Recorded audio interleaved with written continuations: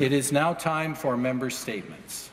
I recognize the member for Beaches East York. Thank you, Speaker. In East End, Toronto, there's a school whose students are mainly refugees and newcomers. Many of them come from conflict and have experienced a great deal of trauma. Their parents are working as hard as they can to learn English, find housing they can afford, and do whatever work they can to keep that roof over the families' heads. The kids are working as hard as they can to figure out what it means to be Canadian, help their parents out, and do well in school. They're still trying to cope with that trauma. Up until this year, that school had an extraordinarily talented drama teacher. She had a background in equity studies and was uniquely able to provide a safe space for her students in her classes, help them work through the trauma, be a trusted adult in their lives, and help them decide what path is best. That teacher learned this spring that she doesn't have a job at the school anymore. What you need to know is that whether or not she gets another job in another school, this school and its students have lost their drama teacher. It's a tragic loss for them as students and for all of us who care about how communities are built. On Friday, the TDSB learned that it is facing $42.1 million in funding cuts. That position isn't coming back.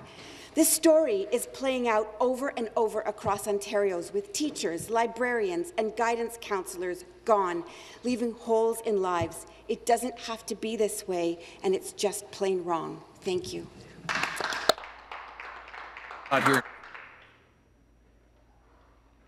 Member statements. The member for Carleton. Thank you, Mr. Speaker. Each year during the first week of May, Ontario recognizes the significant contribution of correctional officers, probation and parole officers, nurses, social workers, recreation staff, and so many others who help keep our communities safe. As a Member of Parliament representing Carleton and as part of the Solicitor General's Caucus Advisory Team, it was an honour to join the Solicitor General, my colleagues, and Ontario's Correctional Services staff as we paid tribute to those who have fallen in the line of duty at the 8th Annual Correctional Services Ceremony of Remembrance here at Queen's Park. I also had the opportunity last week to visit frontline personnel at the St. Lawrence Valley Correctional and Treatment Centre in Brockville to learn firsthand about the challenges they experience in their day-to-day work keeping Ontarians safe, as well as all the positive work they are doing to support rehabilitation and treatment of inmates. Thank you to Superintendent Tracy Gunton, Deputy Guy Boucher, and Sergeant Tony Quarterman, and all of the correctional staff at the St. Lawrence Valley Correctional and Treatment Centre for a very informative and helpful tour. Over the past several months, our government has made improvements at adult correctional facilities across the province, including better health and wellness supports for correctional officers. On behalf of our government and Premier Ford, I want to thank all correction staff across Ontario for your continued commitment to service, which protects our communities, stands up for victims, and holds criminals accountable. It's clear that you have our back, and you can rest assured that our government has your back. Thank you. Thank you very much. Member statements. The member for Niagara Centre. Thank you, Speaker. I have a pile of letters here from a group of seniors who last week held a demonstration at a constituency office in Beamsville. After only 8 minutes, they had the police called on them. And these constituents were from ridings all across Niagara. They were also referred to as grannies later in the news. And Speaker, I want to apologize. The member had a chance to apologize on behalf of his government, but I would like to apologize on behalf of the Legislative Assembly of Ontario for the way that they were treated. We serve citizens. Our offices belong to the taxpayers. All constituents should feel free to meet and to demonstrate without having the police called on them. Thank you. Member statements. The member for Whitby. Thank you, Speaker. The Brooklyn Spring Fair, a great annual event held each year, starts May 30th and continues to June 2nd. And Speaker, there's over 200 fairs held in rural Ontario each year, and the 108-year tradition of the Brooklyn Spring Fair speaks volumes about how significant the fair continues to be today for residents in Whitby. Speaker, the Brooklyn Spring Fair is viewed as the gateway to spring, celebrating agriculture with its livestock, its local fresh farm products displays, rodeos, and so much more. Speaker, over 30,000 people annually now pass through the original stone gateway on Winchester Road to attend the fair, reaffirming the importance and value of agriculture in Brooklyn. Speaker, I wish Kristen Williamson, the president of the Brooklyn Agricultural Society, her incredible board of directors, and army of volunteers every success this year and in the years to come. My grandchildren and I look forward to once again attending the fair and seeing how agriculture and agriculture business positively impacts Whitby and, Speaker, all communities in the region of Durham. Thank you, Speaker. The member for Ottawa Centre. Thank you, Speaker. I'm very proud to rise today inspired by women in our country who fought for choice and for women's reproductive freedom. Speaker, when I became a community organizer and I started in this city, I learned from organizers like Carolyn Egan, Michelle Robidoux, and Judy Rebick. Judy, who once saved Dr. Henry Morgentaler from an intolerant wielding garden shears who tried to attack Dr. Morgentaler. Decades of Canadians have struggled to ensure women have bodily autonomy and access to reproductive freedom. And I want to make sure that this government knows that any attempts to roll those freedoms back will be fought vigorously by this opposition caucus. I know back home, Speaker, grassroots pro-choice organizations where I live have fought hard to ensure there's a bubble zone around abortion clinics. And I want to make sure that people at home know that if you see those bubble zones compromised in any way, if you're taunted or harassed on the way to getting access to your abortion services, call our office at 613-722-6414. We will respond swiftly and promptly. Because at the end of the day, Speaker, the women I had the great pleasure to learn from have burned into my mind as a man who allies with them, that not the church, not the state, women will decide their fate. And if this province believes in human rights, we will never roll those rights back. Thank you, Speaker.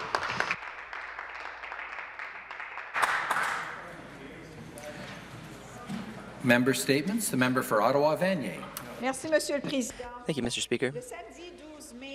Saturday, May 12th, I had the opportunity to participate in the 5th Sapphire Night.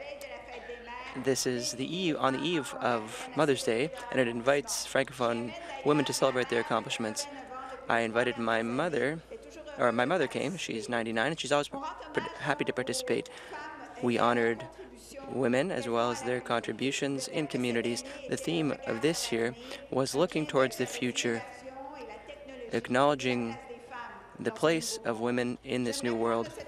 I would like to take this opportunity to congratulate the winners and those who won prizes for their community involvement.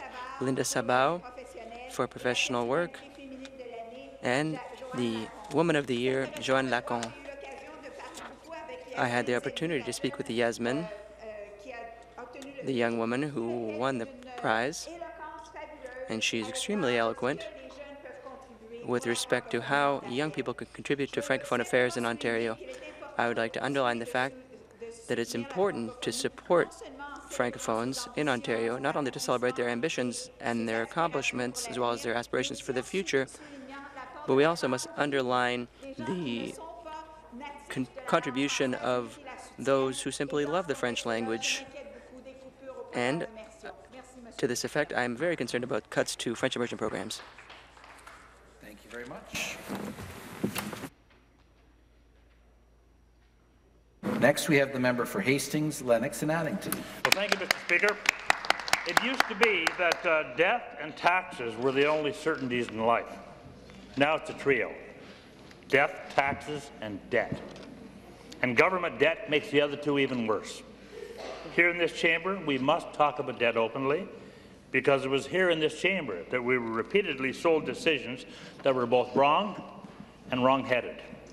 Those irresponsible decisions turned Ontario into the most indebted sub-nation state in the world.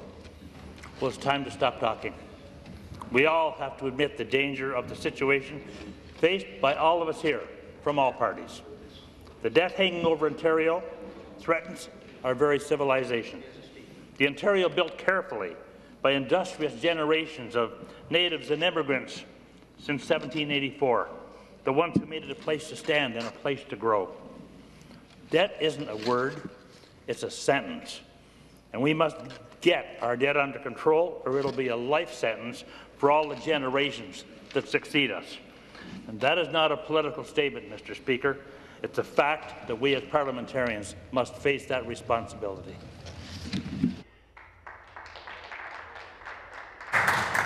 Member Statements. The member for Parkdale High Park.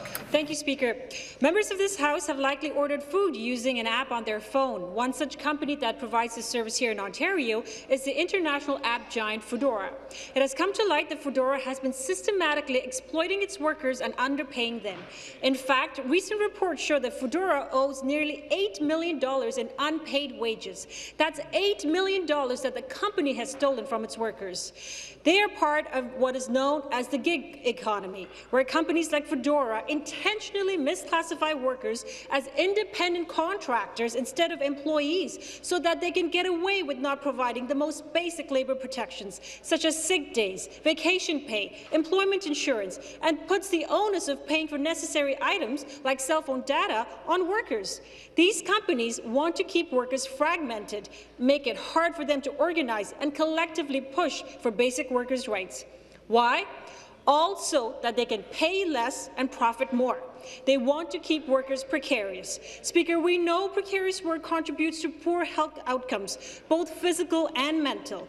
Precarious work keeps workers in poverty, living in fear and worry of not being able to make ends meet, or what should happen should they get sick or get injured. But not anymore, Speaker. Foodora couriers are fighting to unionize and win a $15 minimum wage and workplace fairness. I am proud to stand in solidarity for justice for Foodora couriers, to challenge workplace precarity, and to demand from Foodora for their workers what every Ontarian deserves: respect, health and safety protections, and fair compensation from a company that's profiting off their hard work. Thank you. Member Statements. The member for Richmond Hill. Mr. Speaker, this weekend I was pleased to visit local organization in my riding who participated in Door Opened Richmond Hill. It is an event that supports cultural sites in the community to open their doors to everyone. This free event is part of Doors Open Ontario, launched in 2002 by the Ontario Heritage Trust. It is amazing to discover the heritage, architecture and culture Richmond Hill has to offer. I would like to thank the 15 featured sites that opened their doors to the residents of Richmond Hill.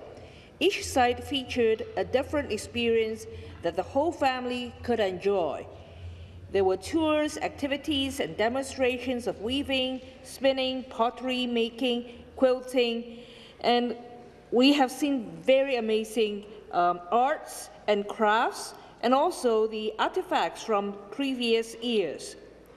Children activities included Indigenous games, pottery, amending and scavenger hunts, all free. I would like to thank all the volunteers who worked tirelessly behind the scenes to put this special day together.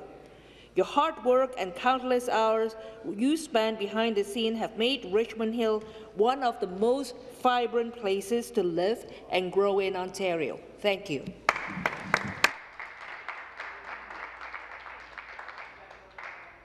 Member Statements.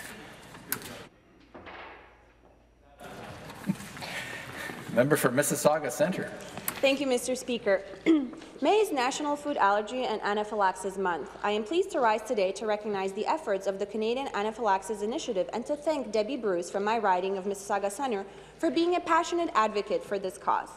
Anaphylaxis is a serious allergic reaction that can be life-threatening and is most often triggered by food, insects, or medication. Certain people are more at risk than others, especially if they have asthma or have experienced a reaction in the past. Being at risk of severe allergic reactions requires individuals to always be conscious of what's around them, because even the smallest contact with an allergen can cause a life-threatening scenario where every minute counts. That is why it is critical for anaphylactic individuals and those around them to be prepared by having an EpiPen on hand and being trained in its proper administration. That was the intention of Sabrina's Law, introduced by our former Speaker, Dave Levac. Its goal was to save students' lives by ensuring that all school boards have policies in place to address food allergies in schools. Speaker, more than 2.8 million Canadians are affected by some form of anaphylaxis, and the month of May reminds us that we have a responsibility to know how to recognize an allergic reaction and how to respond. We must all do our part. That is why I am so pleased to see that the Toronto Blue Jays are providing peanut and nut reduced zones during the month of May at their games, including during the weekend of May 24th to the 26th. This May, let's all join together in support of our allergic friends, family members, students, and colleagues by learning how to recognize the early signs of a reaction and how to administer an EpiPen.